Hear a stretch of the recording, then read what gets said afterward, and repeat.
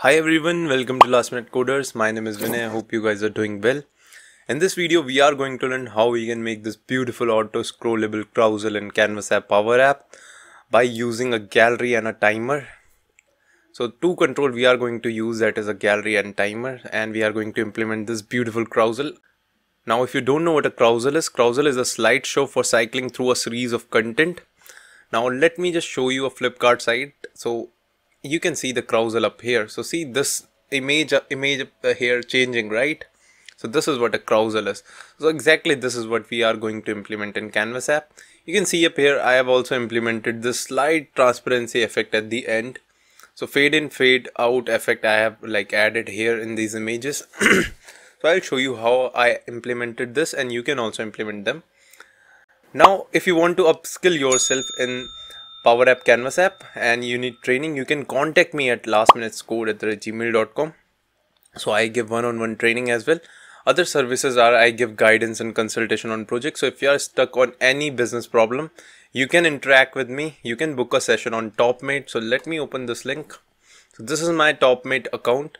You can book any session. The link will be provided in the description. This TopMate account link will be provided in the description. You can book any session depending on your requirement, and I'll surely connect with you.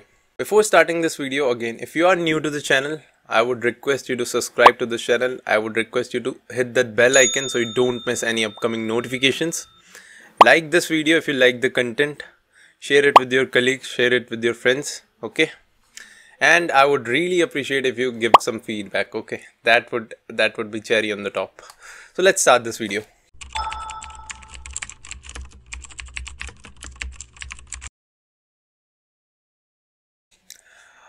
Okay, for this video, firstly what I'll do is I'll create a blank screen, okay? So see, this is a blank screen. What I told you, right? I told you what we need. We need a gallery. So I'll type up here, we need a gallery and timer control. So two things we need, okay? Gallery and timer control. For this project, only two things I required. So what kind of gallery? We have so many kinds of gallery, right? Almost like 6 kind of galleries. We have vertical gallery, horizontal gallery, flexible height gallery, and these three are again repeating, but they are blank, okay? So we will utilize this horizontal gallery. Now you will learn why we are using this. Just give me a sec. Let me firstly click on my gallery. Let me increase its width, okay? All right, this is good. Now if I go to this layout, see this layout on the right hand side, property section, layout, and if I click on this drop down, see up here what is written, Carousel, right? So it is written up here, Carousel. This horizontal gallery is used to make a carousel, right? So what a carousel is, carousel require image or text if you want. So we don't want text. Let me just delete this text. So I just need an image. Now how to increase this? See, this is a template size. This whole area from here to here is a template size. So what I'll do is, see the property on the right hand side is template size. I'll click on its name. Once I click on its name, you'll see the formula up here. So I'll just remove this formula. I'll say self dot width. Now what is self? Self is gallery itself. See, this template size is a property of gallery. So I have written whatever the width of gallery, just take the same width for this template size. So you can see the width of my gallery is 1366. Here template size is also 1366. Okay, well and good. I'll click on this image. I'll just increase its size. All right. Okay. Now from where did I got those cars image? So for that, what I did is I have connected one SharePoint list here, okay? See this table demo list I have connected. If you don't have any SharePoint list with you, simply go to SharePoint, okay? Just go to SharePoint, go to your site content, and let me change. First of all, let me go to correct site. In this site I'll be working. See up here, LMC dev, I am here. So here also I need to select the correct site, LMC dev. So I'll go to site content. Here see I have this table demo I have with me, okay? So if you don't know how to create a list, very simple, just hit on create list, blank list, just give the name like table sample. Don't show in site navigation, just hit on create. It is that simple. As soon as you create it, we just need this list, okay, nothing else. Don't create any column, nothing. Once like this is created, go to data section, click on add, go to connectors, click on SharePoint, select your connection. If you haven't set up any connection, click on add connection. Okay, let's say click on add connection, connect directly cloud services. Just do this. As soon as you do this, your connection will be established here. Okay, so let's wait. As you can see up here, my connection is established. Now here it is asking me to provide a link. You might not see all of these, so you have to go to your SharePoint site and just copy this link from the top before this lists. Okay, just copy this path, paste this path up here, hit on connect. You will be connected to this SharePoint site. In my case, this is LMC dev, and the table that I have created is this table sample. I'll select this, I'll hit on connect. That's it. It is that simple. Okay, so this table sample is now connected here. Now what I'll do is, anyway I told you, right, we only need like 2 control, but just to show you like how you can create image kind of database, so I'll be creating one form. Okay, and I'll be connecting this form to this table sample. See, very simple, so that I'll get this attachment. Okay, attachment control. This attachment control, you will not find it here. Okay, so let me just copy this, paste it outside. Okay, and now let me just delete. See, I don't need this form. Okay, I'll delete this form. I just needed this this attachment control. Okay, now so you see this error, just click on edit formula bar, remove these error, remove these codes from the top, control A backspace, just again click on this, see, control A backspace. There will be 4. Okay, so in total they are 4. So once you like do this, done, right? Now what now what I want you to do is just play your app, attach some file. Okay, in my case my files are here. See, this images are here. I don't know, this 4th image is not opening, so I'll not select this one. These 4 image I'll select. Okay, as soon as I like see up here 2, 5, 1, 3, so these are all connected up here. Now what I'll do is I'll click up here and on file add, there is one property in this on file add, on this attachment control. So the name of this attachment control is this data card value. Let me rename it to attachment control. Okay, so that it will be easier for me to like know that this is attachment control. Okay, on add file I'll create one collection. I'll say collect I'll say collect what, so I'll create one collection called col. I'll say images. Let's give the name like images. Now what are the items? So for items is what a record or a table to collect. So how do we define a record? To define a record we need curly braces. Okay, now close the bracket. As soon as you do this, see, there are no error. Now the first thing that we need is the name of the image. Okay, now how do I get the name of the image? I'll say last. I'll say up here last. See, last, and last of what? Last of this attachment, or don't even write last. Anyways, you have to write last. Okay, last attachment underscore control dot attachments.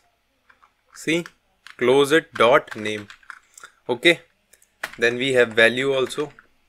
So here also write last attachment control dot attachments dot value. All right, so 2 things. Now how to provide indexing, like serial number if you wanted to provide, let's say which image is at which number. So serial number, for serial number you have to write count rows, then col images, then close this, add 1 to it. That's it. Okay. So 3 columns we have made for this collection: name, value, serial number. Let me just select this and you can see up here. So this is a record. right? This is one item. So every time a new file will be added, so this will be the data that is going to enter in this cold images collection. So let me play the app. Let me remove these files. Let me hit on now, see attach file. Let me add one by one. Okay, so you have to do like this. Don't select all the files. Okay, just select one file first, click on open, then click on attach file, then again click on second file, click on open, then again attach file, third file, open. Okay, fifth one, open. Okay, so this is how you will attach the files up here. So see, I'll close up here, I'll click on this, and see, this time inside my cool images collection I have all my images. Okay, and these, you see this, these images are saving in some blob storage. Okay, so this is the link, this is where these images are being saved. So the name of the first image is 1.jpg, and the image is being saved in some blob storage, and this is the indexing. Okay, well and good. Now what? Now we will I'll click on my gallery, and for its data source I'll provide this cool images. I'll click on this image. See, I click on this image, I'll say this item dot value. Okay, this item dot value, I'll say. Okay, as soon as I do this, I am seeing the car up here. Now let me do one thing. Here, if I click on my gallery, I will disable the show scroll bar. I'll enable this show navigation. Okay, so the same way as in your this thing, as in your Flipkart side, you are seeing this, right? Navigation arrows you are seeing. So here also we can see this navigation arrow. Okay, very simple. So just enable. Now you see this blue line, blue dark line is covering this gallery. Now how to disable this? Just click on your gallery. Firstly check, does it contain any border? No, right? But see, when this gallery is being focused, so its border thickness is changing from 0 to 4. So let's change it back to 0. So this time I'll not see that border. Okay, very well and good. Now these images have round border. If I don't need those round border, I'll click on my image. See up, I'll go to my properties. Here, see, border radius is 8. I'll make it 0. Alright. Now here X is something, let's say my image should be started from 0, and Y should also be 0. Okay, so I'll just increase the size of my image. Okay, so see, width is 1366, X is 0, Y is 0, height is something like this. Okay, very well and good. Now let me play this. Let me click on next. So see up here, the images are changing, right? Very well and good, but this is a manual process. How do I make this dynamic? For that I need a timer function. Oh, sorry, not function, but a timer control I need. Now the part of this is done, so I'll just make this invisible.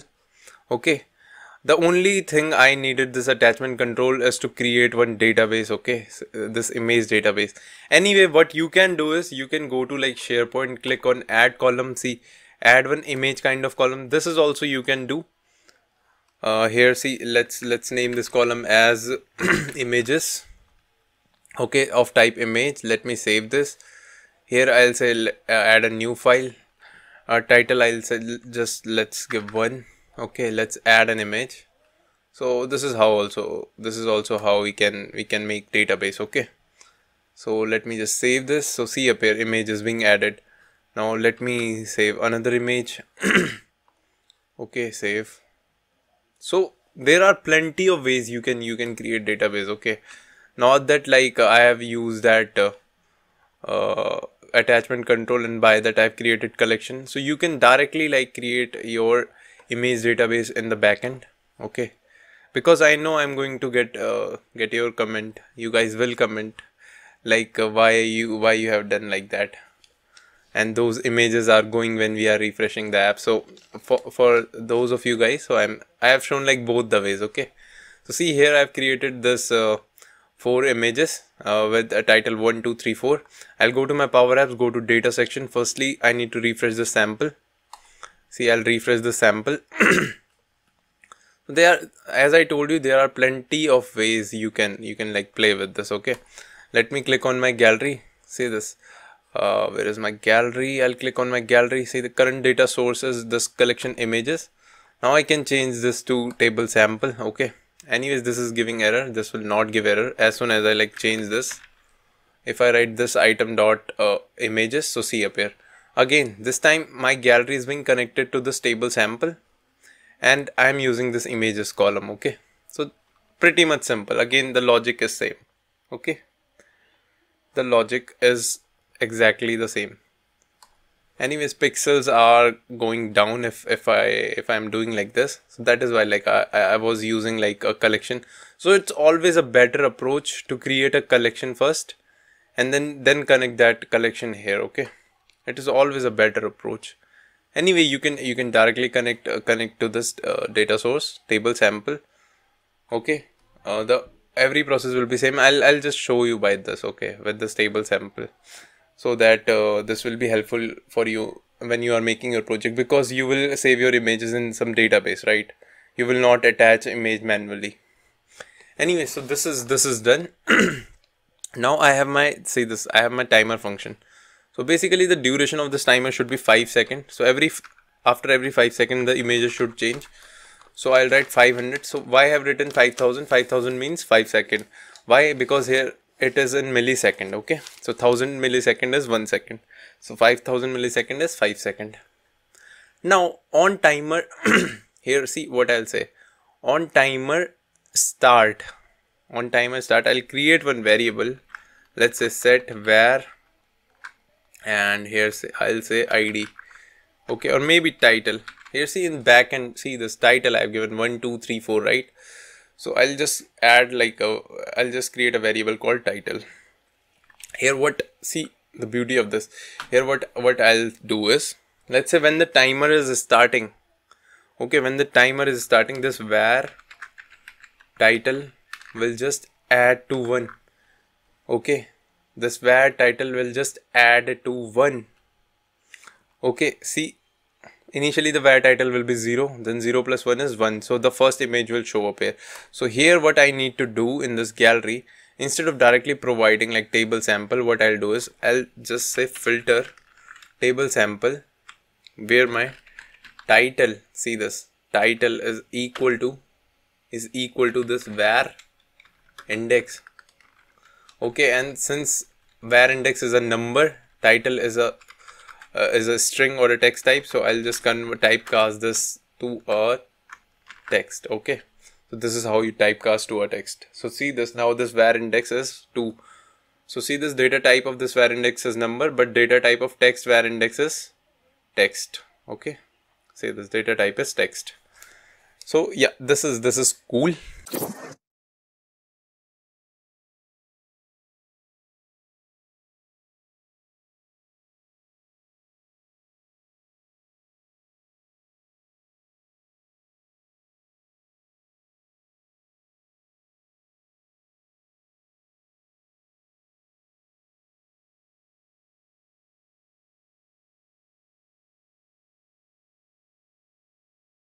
If I'll click on this thing, so see, firstly this image is coming 3 4 5, the image will change. Okay, 1 2 3, after every 5 seconds the image will change, but you see the transition is so poor. Like it is so poor looking, right? The transition is so bad. And see, as soon as it hit last image, it is going beyond that. It is not starting with the first image. So firstly we need to fix this, right? So this is what I was showing you. So I'll go to my timer. If I'll say up here, if if count rows, see, if I directly use my data source, now count rows give me some delegation. See up here, if I directly say table sample, see, if I say count rows table sample is less than var title, var underscore title, then this is fine. Otherwise, set var title to 1, var underscore title to 1. Okay, so see what is happening here. So I am saying, see, my count rows of table sample is what?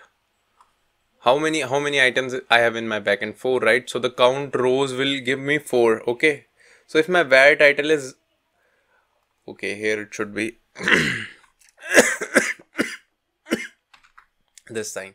If this count row is greater than var title, okay, let's say initially our var title will be 0, right? So 0 is not 0 is 0 is less than this, right? Count rows 4 is greater than 0, right? So then this will run. So then our var title will become 1. Next time var title will become 2. Then next time var title will become 3. And as soon as var title will become 4, right? So 4 is greater than 4, false, right? So that time this var title will again become 1. Okay, I hope you guys are able to understand this. See, this time what will happen if I like click on this. So see, 3, 4, 5, and the image will change again. 1, 2, 3, 4, 5. The image will change. And see, the images are changing, right, with the help of variable. But see, this is my last image. What will happen at the last time?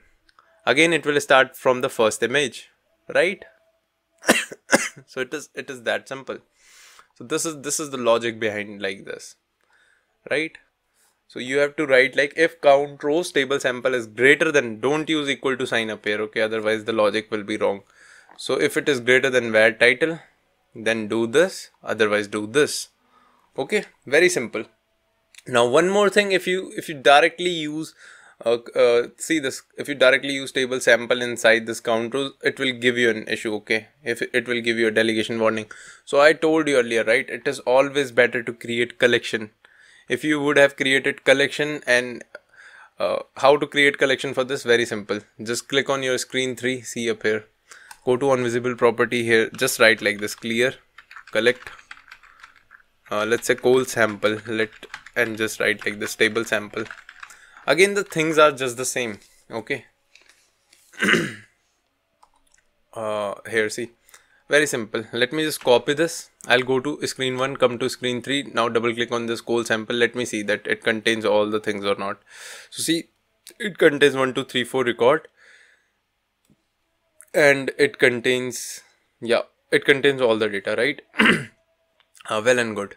So here in place of, see this, I'll click on my gallery, I'll go to its data source. In place of this table sample, I can use this col sample. Very simple. I can use this, right? And it will give me no error. Let me just copy this name. I'll go up here, and in place of this time, if I'll use this col sample, see, the error is gone, right? That delegation warning is gone. So it is always better to write a screen 3 on visible property. I have written this code, clear collect. I have created one collection. And this is how you create a collection. So if you use collection, you won't get a delegation warning, okay? So very simple, right? So this is done, right? So the part here is done. Now what we need is, we need transition kind of effect, okay? Anyways, we have implemented this changing of gallery, we have implemented, but now we need transition. We need a smooth transition. Now how will we implement this? So see this, inside gallery I have this image. I'll click on my image. I have one property called transparency. So see this transparency, 0 means there is no transparency, 1 means 100% transparency. See, 0.5 means 50% transparency, 0.2 means 20%, 10%, 40%, 50, 60, 70, 80, 90, and 1 means 100%. Okay. So 1 is completely invisible, 0 means completely visible. Okay, so 0 to 1, the value of transparency lie between 0 to 1. Okay, so we will play with this transparency. And see, one more thing, let me just create one label and let me just show you guys. Like, see, when I play this timer, right, and if I write up here timer, my timer name is this timer2, right, timer2 dot, and if I write up here timer2 dot value, something like this, if I do like this. Okay, let me play this, and if I click on this, see up here, this value is dynamically increasing, right? So I can use this dynamic value. Okay, I can use this dynamic value, timer2 value, I can use this, right? So I'll use this timer2 value and see what I'll do with this. If I divide this timer2 with timer2 dot duration, okay, so see up here what will happen this time. So it will always range between 0 and 1. See up here, it is always ranging between 0 and 1. See, so can I use this property? Can I use this in my transparency? Yeah, I can use this. Of my image transparency, I can use this property. But see, the problem with this is if I directly use this and if I play my app, see what will happen. See this, this is also like ugly, right? The image is again taking time, and yeah, it is giving me that transparency kind of effect, but again this is not really good, right? So how did I achieve this amazing transition in this page? If you will see, how did I achieve this amazing transition, right? See up here. So for this we will use one code. So I have designed this code. So just look into this code, right? I'll click on my image. I'll go to transparency. This is all well and good, but here see what I'll write. I'll say if timer 1 dot value, okay, is less than equal to timer 1 dot duration multiply 0.2. That means 20% of my 5 second. 0.2 means 20% of my 5 second. So if my timer value is less than 20% of my, so see 20% of my time I'll give a fade in effect. Okay, so this is for fade in effect. Okay, oh my god, this is for fade in effect. Okay, so this code is for fade in effect. If timer 1 dot value is less than equal to timer 1 dot duration is 5000 2%. So let me open a calculator. So if I write something like this, 5000 multiply 0.2, so this is nothing but 1000. Okay, so for 1 second that image will load for fade in effect for 1 second. Okay, this is what it means. So 1 second fade in effect. Here's a fade in effect for 1 second, I'll say. Okay, so this is how. Now after this comma, what I need to provide is, I'll say timer, see up here, now carefully see, timer 1 dot duration. I know this code can be complex, it took me some time to design this code as well. Into 2 minus timer 1 dot value divided by, see this, divided by timer 1 dot duration multiply 0.2, and that's it. Now wherever you have written this multiply, right, always keep this inside double quote. Okay, so that it will follow the proper BODMAS rule. Okay, so yeah, I'll keep this inside the, see, I'll keep this inside quote, and here what I'll do is I'll just simply close the bracket. I'll remove this one, right? So this time I am saying for first 1 second give me that fade in effect. So I'll play my app. If I'll click on this, and let's wait. Something might have went wrong, so let's check. Okay, here see what timer I'm using. I'm using timer 1, man. The timer here is 2, right? So I have to use timer 2. That is the issue. Let me use timer 2. So sorry about this. For the first screen I have created the timer 1, right? So here I have to use timer 2. So that was the issue. Okay, see up here. For every image you will see that fade in kind of effect. Okay, see, fade in kind of effect. You are seeing that fade in kind of effect. So this is what a fade in kind of effect is. Now what I need to provide is fade out kind of effect also, right? So the fade in kind of effect is this one, right? If I use this condition, so for this fade in effect, and this is the value that I am providing.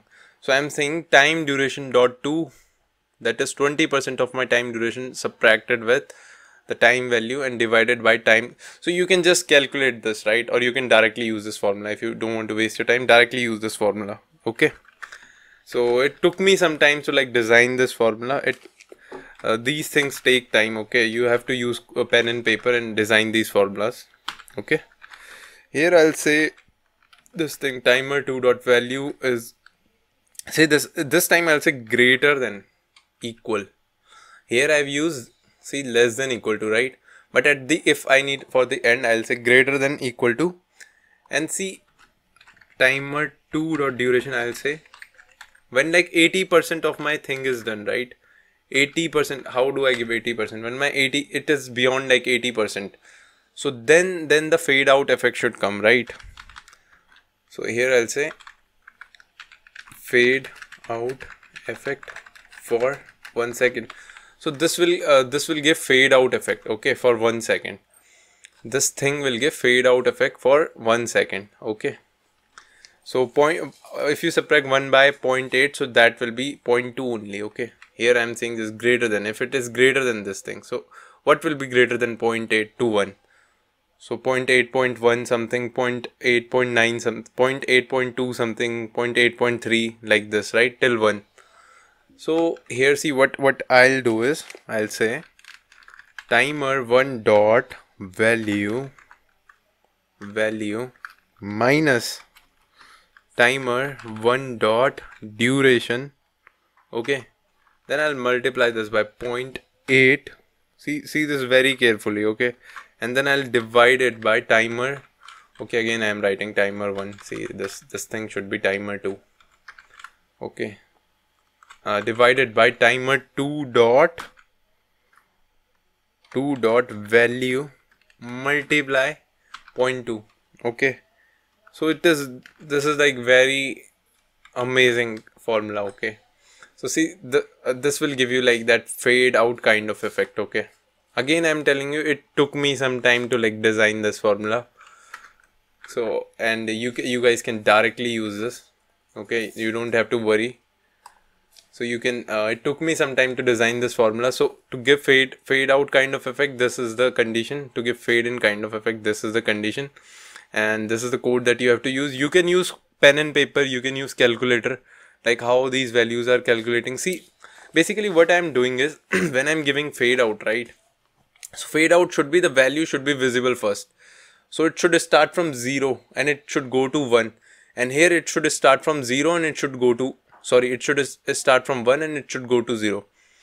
So fade in, for fade in, transparency is going from 1, that is invisible, to 0, and for fade out it is going from 0 to 1, okay.